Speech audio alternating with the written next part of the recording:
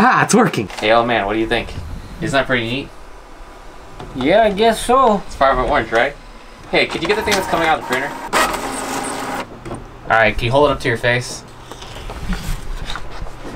Hey! Hey, what's that cord connected to? Huh? Well, what is this connected to? It's connected to the freaking heat gun over there. Yeah, turns out this is all a joke. This is just an elaborate ruse.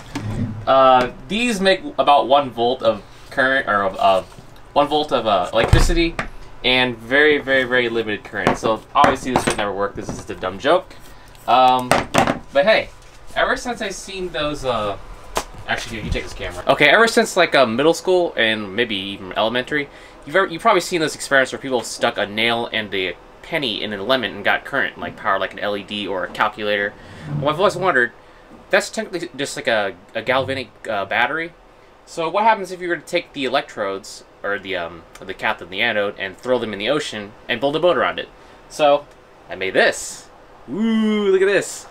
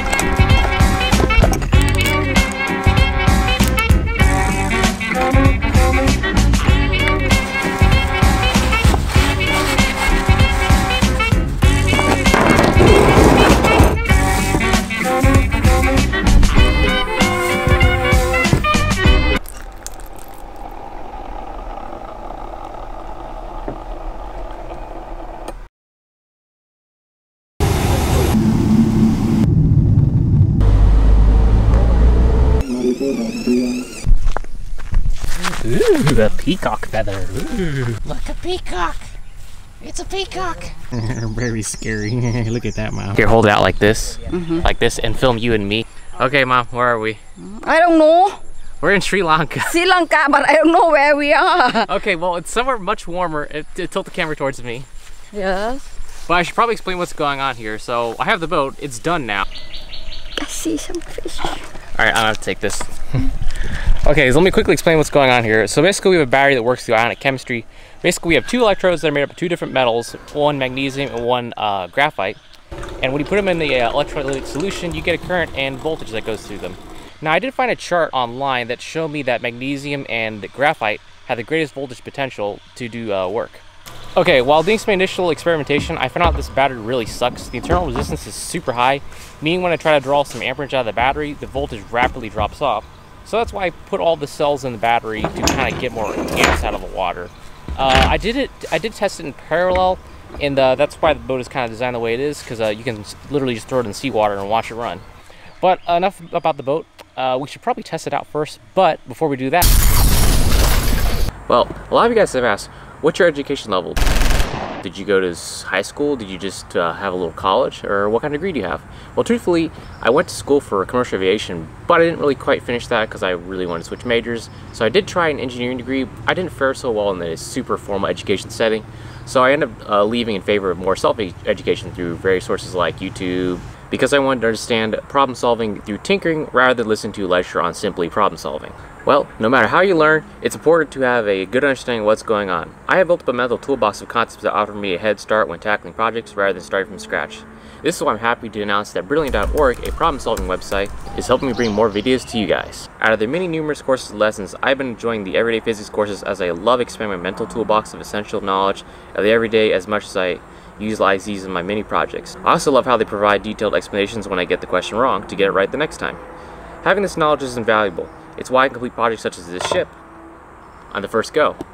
Because I figured out the correct water line by taking into account the displacement of the hull versus the weight of the magnesium, plastic, and graphite, instead of simply just throwing it out there and hoping it floats. Okay, well, let's wrap this up.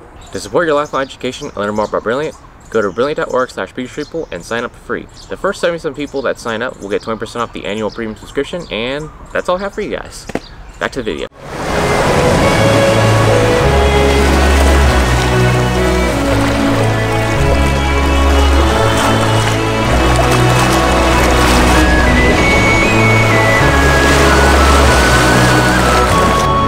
What am I supposed to do? Alright, go ahead and launch the boat. Oh, like that? No, not Yeah. like that. Launch Ow. is put it in the water.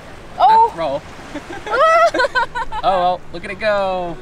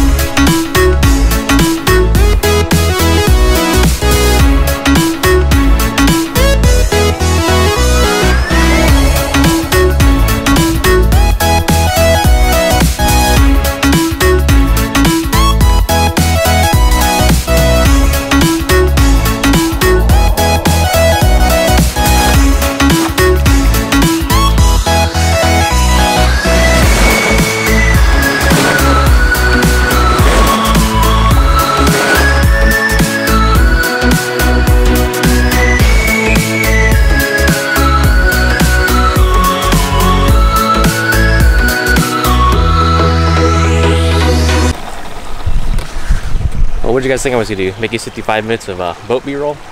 Well, let's talk about the project. Initially, when I designed the boat, it was really designed to be run in parallel. That's why there's holes in the back of the boat and on through the side of the hulls. Mainly, the idea with that was to ingest fresh seawater and to keep the reaction going. Because if you really let this thing sit in a closed cell, what happens is, I believe, doing some research, magnesium hydroxide forms on the anode surface and prevents the process from happening. So you generally lose all your voltage and amps and you stall in the water after, I think it's about probably 10 minutes or so. But what I found out through doing even more research was if you add some hydrogen peroxide, it helps the oxidation process go on throughout the anode and it keeps the buildup of magnesium hydroxide to stop forming around the surface of the anode so you continuously get current. Now when I tried this at home, I actually got about 24 hours of continuous power out of it and it was still even going. So I think in this configuration it would still continue to run, and this is honestly the best configuration for this because it's running in series right now and it's got this stuff in there, and so it should kind of continuously run at least until, I don't know, maybe it crashes or fills up with more salt water and the salt water displaces the hydrogen peroxide inside the boat. Also, I did a little bit of test runs in a pool, which you guys can kind of see here, versus just fresh, straight up pool water, which probably is piss in it. Some salt water, and then the salt water with the addition of hydrogen peroxide. So I hope you guys learned something. I had a lot of fun with it. It's kind of a boring project, I guess, but it's interesting because I've always wanted to test this theory out ever since seeing a popular science article on it back in 1950 something. Some guy actually had an idea to build an oil tanker with the same principle going on inside of it. I don't think it was graphite magnesium. I think it was zinc. It was zinc and maybe graphite. Anyways, I'll post a screen cap right here, which you guys can see. And that's it for the video. I hope you guys learned something, and I'll see you in the next one.